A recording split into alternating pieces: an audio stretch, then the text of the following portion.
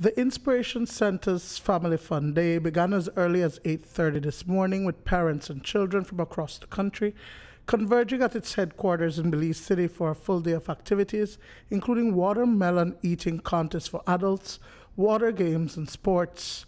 Special invited guests this time around were two children who recently represented Belize in Russia as a youth journalist and a youth football ambassador. There's a water station to the back of me, and there's a sports center. We have two sports centers, one over there, football and basketball, and there's another sports center right over there in front of us, behind us.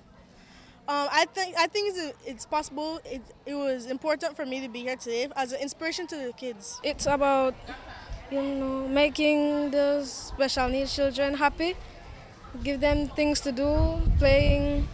They have the little water piece right over there. Let them enjoy themselves. Now there's a sports center where they learn all different kind of things. You just show them about the skills of football. Talk to us about what you're teaching them.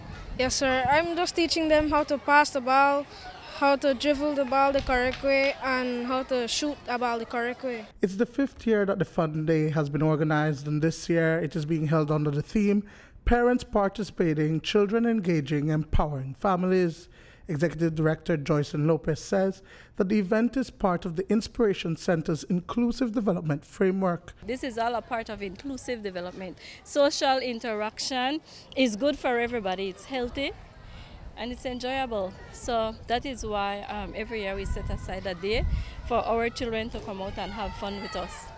Does it break that stigma that people have about persons that seek maybe these type of services that the Inspiration Center offers? Yes, it does, because we invite our clients and we allow them to bring a sibling, and we invite other children as well. So it's inclusive. Everybody can interact with each other. Duane, Moody for News 5.